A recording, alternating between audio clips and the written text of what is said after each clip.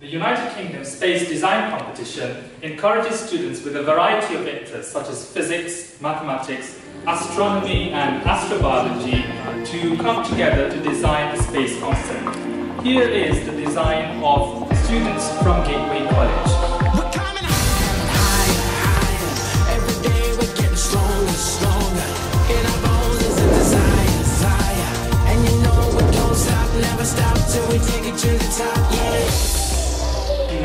The International Space Station is a unique scientific laboratory at a low Earth orbit of 220 miles. We are using an existing orbital transfer vehicle developed by NASA to transport materials from Earth to the ISS. We are collaborating with a consortium of spacefaring nations. Our mission is to utilize expertise in order to research deep space up until Saturn. Our mission is to travel from the ISS around Saturn and back to the ISS. 5 transport vehicles will be made, 2 to Mars, 2 to Europa, and once all 4 have landed successfully, the final one with 6 astronauts can travel from the ISS to Mars, from Mars to Europa, from Europa around Saturn, back to Europa, Europa to Mars and back to the ISS. The solar cells are designed like a Japanese fan, so that it can open and close depending on the situation. The hub creates its own gravity due to centripetal force as it rotates on its axis.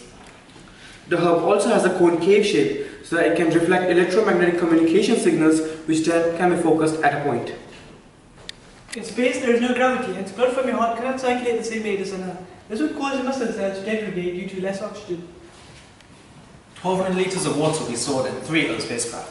The other 2 will collect water from Mars and Europa. There will also be 1,200 kg of food. They'll be stored in packets such as these. These 2 items are necessities to make sure that our astronauts look more like this and less like this.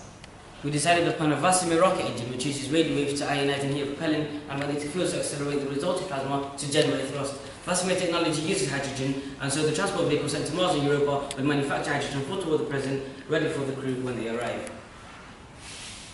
We are utilizing robotic arms aboard the transport vehicle in order to deal with unexpected breakdowns and parts replacements. We are sending 4 pressure-sensitive robotic landers to explore the surface of Jupiter, Saturn and the respective moon, Ganymede and Enceladus. Inflatables whisk around the landers and break the fall, and they will tumble into microgravity. ESA will be responsible for food, water through recycled urine, and developing the waste disposal and ventilation systems. Japan will focus on constructing robotics, electronics and communication systems. Russia will extract the titanium and develop the carbon fibre for the structure. NASA and the CSA will train the astronauts.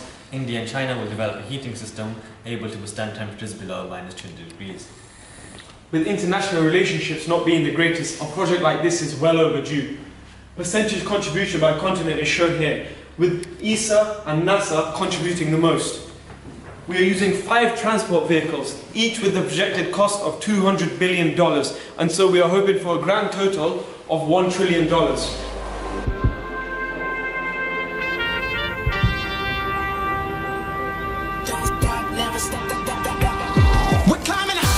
Fly higher with Gateway College.